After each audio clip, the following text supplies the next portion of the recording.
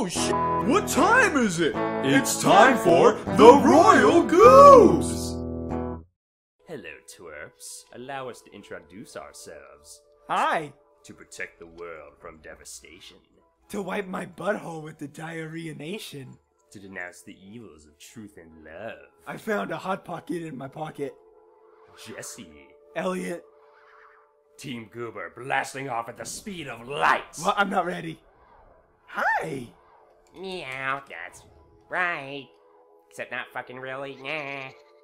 Yeah, okay, so, hi, welcome back, guys. I remember that better than Elliot does. Yeah, James was like, do you remember this? I'm like, You know they've actually done multiple new Team Rocket mottos over the years? By the way, no, I did not know that. But real quick, side note, viewers, don't hate me. This is the only temple that I don't... Well, and the Shadow Temple. Beginning of the Shadow Temple. Oh, you don't remember this one that well? I remember, like, 85% of it, but I never remember which order to do things in.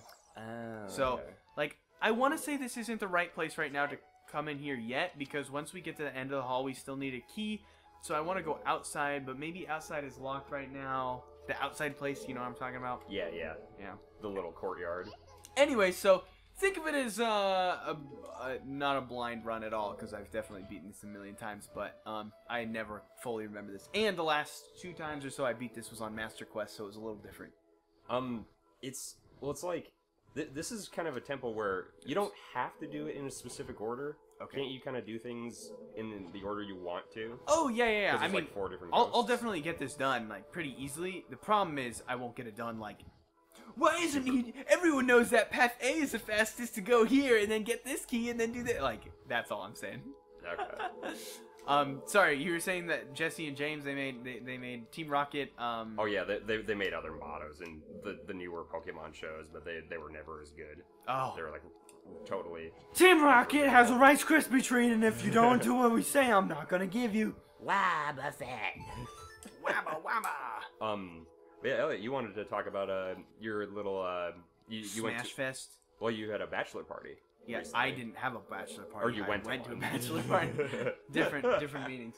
That's true. Yeah, a childhood friend of mine, like one that I've known since 3rd grade at least, maybe 2nd, but I think 3rd grade. Yeah, dude, it was cool. He's getting married today actually, and so I only caught the very end of it because I had to work that day and it was on a Thursday night. But yeah, it was super laid back. We just hung out. We went to an IHOP, like just chill, dude. He like doesn't drink or anything, so it wasn't like any crazy parties. But like, dude, let's go to every strip club in town. Yeah, man. it was definitely not that. Do it all while you can until you're shackled for life. Basically, that's how a lot of people view marriage. Unfortunately, that is how a lot of people. But yeah, dude. So it was definitely my kind of pace of bachelor party. I don't fucking go to strip clubs or anything. But oh my god, fuck. I mean. Oh, okay, I do need the bow to get past this part. But anyways, fucking A, dude. Fucking A. You don't have a bow and arrow? Thursday night on a... No, you get it in this temple after you beat a... Mid-boss? Yeah, Skeletron... I fucking forget their name. Skeletor. Megatron. I forget their name. Shit. Stalfos. Discord. No, Stalfos. Okay, please continue. You were talking about the bachelor party. Yeah, I'm confused now. Oh, wait, no, I did that right. Okay, cool.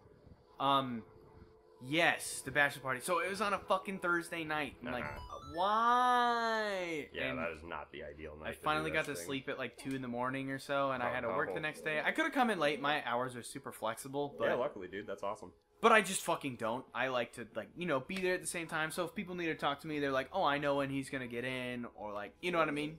It's just easier for me to do that. Totes. So even though I should have probably slept in, holy shit, I was fucking dead all Friday. Like, fucking roasted. Oh my god.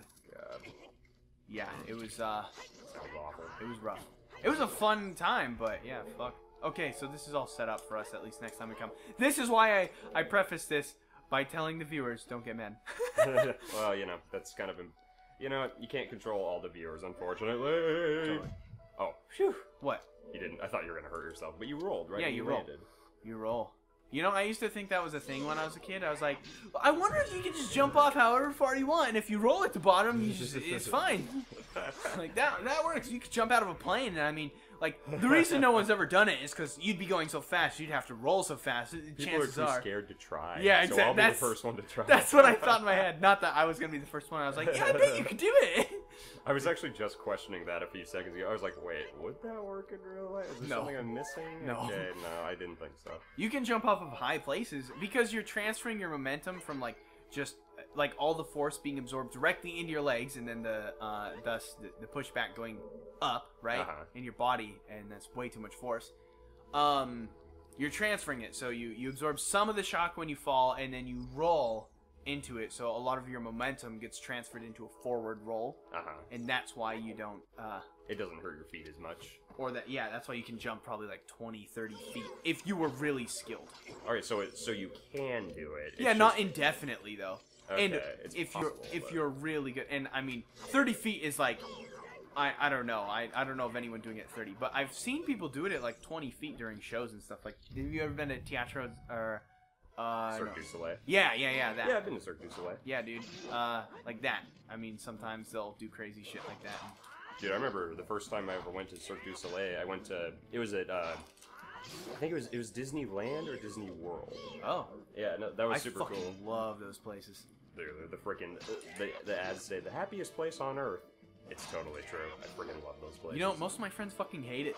What? Not hate it, okay? They don't like it. They're like, why? Oh, I'd rather go to Six Flags. Because the rides aren't like that intense or anything. But for me, it's like I don't know, it's immersion, right? Yeah, dude. Everything is fucking themed as shit. It's like awesome. narrative. It feels like the rides are more narrative based. Yeah, exactly. And I like that, but I definitely see how some people don't like that, right? Yeah, it's like some people prefer like the yes, kinetic energy, rush. Yeah, totally. Yeah. Which, I mean, I like that shit too, but for me personally, like, my imagination is just so fucking crazy that whenever I'm in, like, an immersive experience like that, I'm like, whoa. Like, whenever I see a magician do a magic trick in front of me, it fucking, like... blows your mind. No, it, like, I can kind of comprehend what's going on sometimes. Sometimes I don't, you know, like, magicians are fucking great, but it, like, gives me this unnerving sense of, like, I'm in a dream, and I don't like it. Oh. I don't like magicians very much. Oh. Yeah, because my imagination wanders and I'm just like, whoa, shit, dude, this is weird. What? Yeah, I'm just like, wow. Like, I start to imagine things, like... you've already been in here. Yeah, I know, but now I have a key. So I can go to the top. Oh, okay. So, I'll be like, oh, yeah, dude, like, wow, what if I was asleep right now? What if this dude could, like, bend physics? Wow, what if this guy... I'm just like, Jesus Christ, I gotta stop letting my mind wander.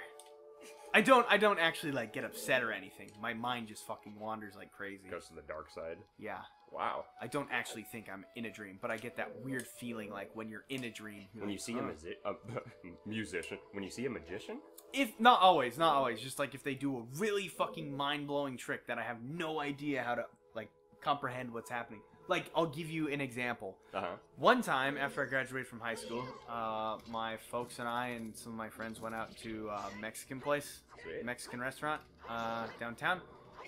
And it was fucking awesome, and they had some magician there going around table to table, like, performing tricks. And I don't know what the fuck, I mean, it was just some, you know, weird optical illusion trick, but he had a coin, right? Yeah. And it was, like, on the back of his hand, or, no, he eventually put it on the back of my hand. And he snapped his fingers or some shit, and he had his other hand above his hand. So, viewers, imagine your right hand out in front of you, and your left hand above it, like, 2 feet, right? Okay. He, like, snapped his right hand, the one on the bottom, with the coin on it, and it, like, slowly looked like it was going up towards his left hand, and then bounced back down to his other hand.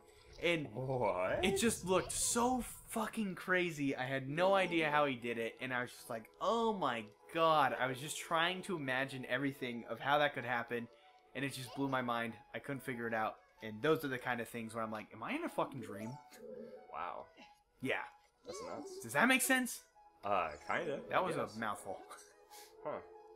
Fuck off, Wallmaster. Oh, yeah. I hate Eat my these weed. things. Dude, these things scared the poop out of me when I was a little kid. Oh. Yeah, Fuck I see off. why. Yeah, these things would have terrified me, too. Okay, I am, like, not going the right way because I need a key. I swear I have to go outside first. Maybe you had to use that key to... You know how, like, right when you go into the main room, 'Cause there's a door straight ahead? Yeah. Yeah, maybe you were supposed to go in there. I went through the door straight ahead.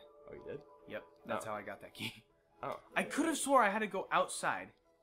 So I'm missing a key box here. For sure. If only we had the dungeon map. Fuck that. Would have made this slightly easier. Okay, so I have utilized 2 keys. Alright. Let's see here. Did you ever see that movie called The Prestige? No. It's a movie about rival magicians. And Okay. they talk about really cool... They just show off really badass magic tricks. Huh. Like this one guy's able to catch a bullet. And the trick is, like, he already has a bullet in his hand. Okay. And the gun isn't actually loaded, so when he has somebody shoot the gun at him, he pretends to catch it. And it's like, I have the bullet. And they're like, whoa, how do you catch that? And then he's like, oh, I actually already had it, so it's a trick. And he's like, and they're like, oh, okay. I wonder, can you? No. No. I don't know if you can cheese The that. two-dimensional, whatever the hell that thing is called, is too powerful for you to get through. Is there just like a fucking key box chilling around here? Okay, I swear, I called this earlier, I think I have to go to the outside area. Yeah. Like, where there's that well. Yeah. I know what you're talking Okay. about. I do know. I guess next time on Royal Goobs, we'll find out.